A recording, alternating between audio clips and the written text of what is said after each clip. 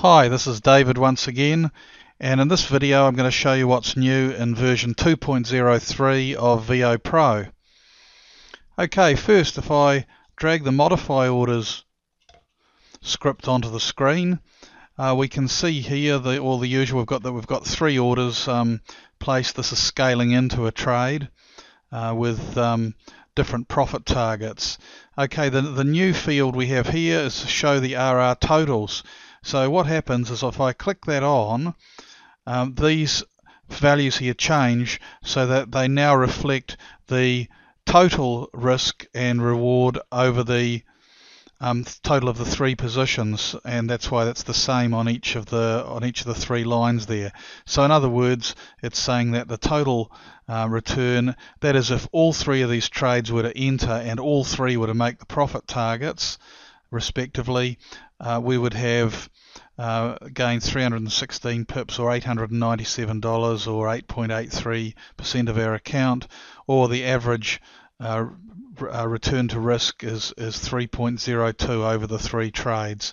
So we can just toggle that on and off as we wish, and we can also perform a kind of what if and ask the question, what would happen to the total risk and reward if we were to move any one of the lines. We can see the total changing.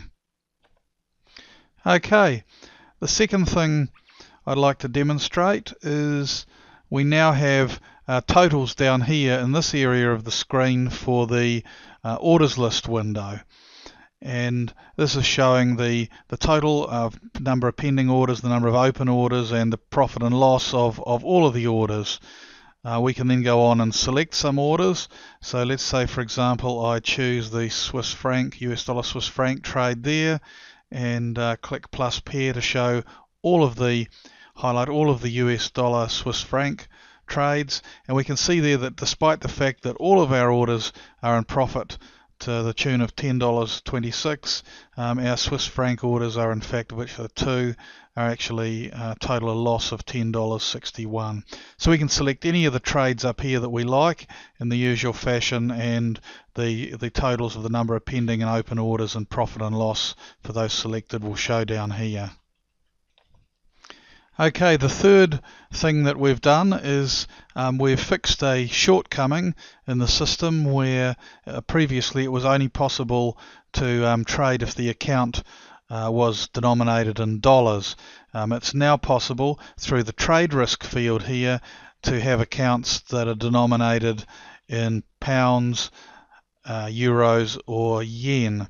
So for example, if I click on the wizard here, we can now see that we can set the trade risk in any of these new denominations. So let's say, for example, I set a risk of 100 euros, and you can see the result pasted back in there. If I now go down to these fields down here and click the wizard, you can see that these buttons here and the text has now been changed from dollars to euros, so everything's now in euros. The only other thing that you will likely need to change is if we go to the settings screen here, is the currency field here. You also need to change that manually. So if I click on the wizard there, I can simply change the floating currency symbol to euros, and we're all done.